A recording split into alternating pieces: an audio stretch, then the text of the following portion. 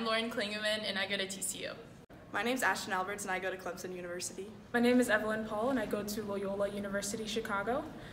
Marian has prepared me so much academically as well as socially. I knew how to write papers, I knew how to talk to my teachers whenever I needed help, so going to office hours wasn't really a problem for me. It was really easy to make connections to different people. There were definitely classes that I took in college that were a lot easier than classes I had taken at Marian, and then the classes that were harder, I felt like I had better study skills and time management skills that helped me to succeed in those classes. Marian prepared me for college both academically and athletically because it really pushed me in both aspects.